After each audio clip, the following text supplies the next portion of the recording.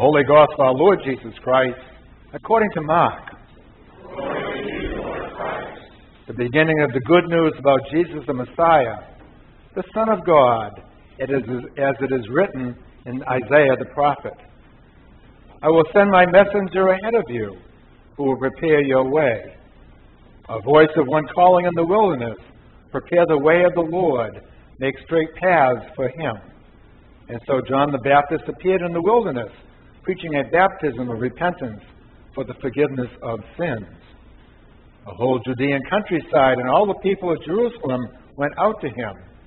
Confessing their sins, they were baptized by him in the Jordan River. John wore clothing of camel's hair with a leather belt around his waist, and he ate locusts and wild honey. And this was his message: after me comes the one more powerful than I, the straps of whose sandals I am not worthy to stoop down and untie. I baptize you with water, but he will baptize you with the Holy Spirit. This is the gospel of the Lord. Praise to you, Lord Christ. Well, good morning, everyone. Welcome to another day in paradise. How many of you like to receive Christmas cards this time of year? How many of you like to receive Christmas cards? You know, I got to admit, I love to receive Christmas cards. I especially like Christmas cards with the traditional Christian artwork on the cover. You know, the Currier and Ives type or the Thomas Kincaid. Any one of those will do quite well, thank you very much. You know, the Lamb with the Lion, the three wise men, and the message, wise men still seek him, the Madonna and Child, or the star piercing the darkness over the stable and the manger. All are beautiful depictions of the Christmas story. I am positive that as a group of us, we have all viewed thousands of Christmas cards just like these. Wouldn't you agree? Yeah, we've all got hundreds and hundreds of them. Yet I do not recall ever receiving a card with John the Baptist preaching in the desert. Have you? Anybody here got a card like that? I can picture it in my mind, a card showing the dead, barren wilderness of Judea out by the Jordan River with this animated prophetic figure as the focal point. But I have never seen one that even closer resembles such a scene, and I'm sure you haven't also. John the Baptist is a totally inappropriate way we celebrate Christmas. Christmas is about the birth of Christ, as Matthew and Luke reported, so the holy night so many years ago. We celebrate Mary, Joseph, the angels, the manger, shepherds, wise men. A child is born unto us. Glory to God in the highest. That is what Christmas is all about. Jesus is the reason for the season. That's a familiar saying, right? So we honor the sweet child, the sweet little boy Jesus, and we get warm fuzzies, and we hug our family members. So what does John the Baptist have to do with Christmas? For Mark, in his gospel, it means everything.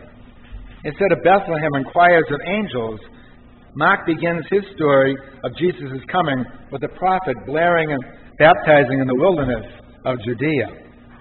In doing so, he adds a new figure to the good news about the incarnation and the coming of Jesus the Messiah. And that person is John the Baptist. Throughout the centuries, the church has recognized Mark's unique contribution through its observance of Advent in preparation for the celebration of Christmas.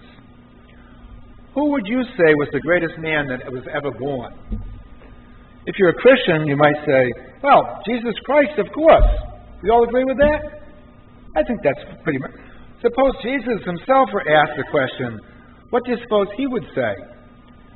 You might be surprised to know that Jesus once attributed that distinction of greatness to a certain man. He told his disciples, I tell you, among those born of woman, there is no one greater than John. Yet one who is least in the kingdom of God is greater than he. Jesus was referring to John the Baptizer.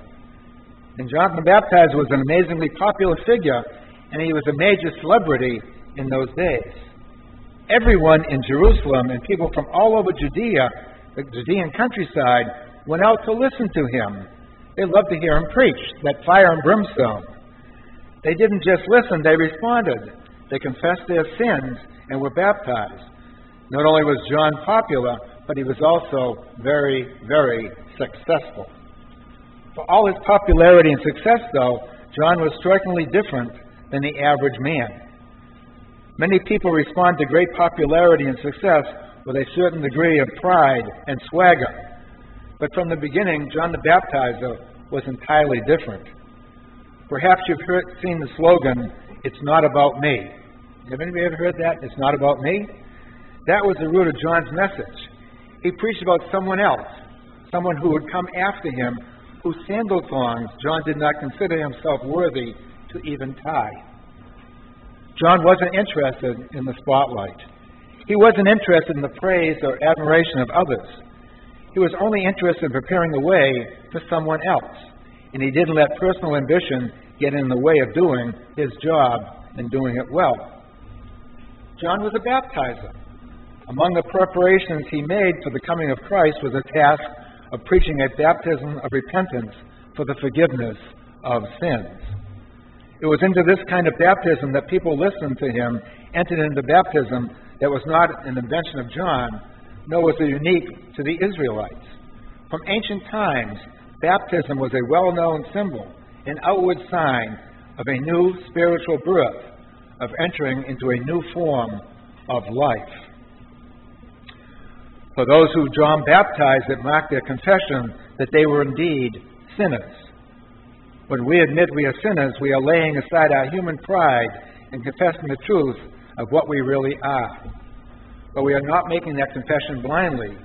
We are making it in the light of the revealed knowledge that God loves us immeasurably, and that God has made atonement for us in the form of Jesus Christ. In other words, because God has revealed to us that He is for us, we are free in Christ both to fearlessly acknowledge our sinfulness before God and free to accept God's gift of atonement and His new creation of us, for us, in Jesus Christ. Because we have met with the grace of God in Jesus, we can entrust ourselves to Him fully and without reservation. Safe in His love, we can give over to Him even the crushing burdens of our darkest sins and fears. Within that confession of our sinfulness is our recognition that we indeed need God's forgiveness. We admit that we are rebels who have betrayed God's love, and we place ourselves at His mercy, having now renounced our rebellion and pledging faithful obedience to Him. But in actually becoming that new person, entering that new life, turning over the new leaf, is another question entirely. When we try to do that, we find ourselves failing, fighting old ways, but losing so often we can often fall into despair. That is, unless we trust God to be who He really is for us in the form of Jesus. In Christ, we are a new creation, we are told by Paul, both in Corinthians and Galatians. And we are set free, Paul tells us in Galatians. God has freed us to be a new, redeemed, healed, and complete person. He has made us to be in Christ. We can use that gift of freedom to hear and obey our Heavenly Father, or we can reject it and continue to live as though God has not made us His covenant partner, as though He has not made us the beloved recipient of His overflowing grace and love that He gave to us through Jesus. No longer must we live in spiritual bondage, struggling in vain to grasp here and there a little respect, dignity, security, and love in this heartless world. No longer must everything in life be about us and our anxieties about not getting all the things that we think that we want. No longer must we live in opposition to God, ourselves, and our neighbors. The Holy Spirit, God's gift to us, gives us both the ears to hear God's words, commands, and provides us our new life in Christ. In that life provided by the Holy Spirit, we are free to choose to be the person in Christ God has already chosen for us to be. To do otherwise is not freedom, but is a return back to bondage. All this repenting, believing, and passing through the water of baptism has meaning only because God gives them meaning. only because the Son of God took the indescribable action of becoming one with us, living sinlessly as one with us, dying on the cross as one of us, being resurrected as one of us, and ascending to and being received by the Father as one of us. And does any of it make sense at all? It does make sense. It makes sense because God, in His divine freedom to be who He wants to be for our sakes, makes it sense. We are saved by God's grace, by His love, by His utter faithfulness to His redemptive purpose for humanity, that He loves so much that Jesus took humanity itself into Himself and became like you and me. God was pleased to have all His fullness dwell in Jesus Christ, and through Christ to reconcile Himself all things in heaven and earth through His death and resurrection. That is the way God chose to make us into a new creation. The Son of God took humanity into Himself, and in perfect obedience, sacrificial love, He considered humanity to God, and He reconciled us to God. It is to this God, the God who immeasurably loves Himself, to humble Himself, to take all our burdens upon Himself, including our ugly sins, and to turn us into a new and beautiful creation in His Son, so that we owe complete allegiance and obedience to Him. God has given us a new chance, a new life, new possibilities, and that is because He gave us His Son. John the Baptist's ministry was a ministry of humility. Baptism is an expression of humility. The Son of God humbled Himself to become one of us for our sake.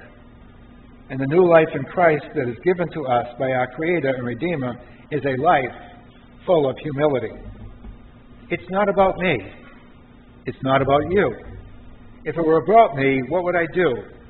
How can I heal my own past, my present, and my future? How can I redeem my own faults, my sins, my betrayals, and my rebellion? How can I secure my future or the future of those that I care about? No, thank God, it's not about me. It's about Jesus Christ, the Son of God incarnate, God in the flesh, who came for our sake.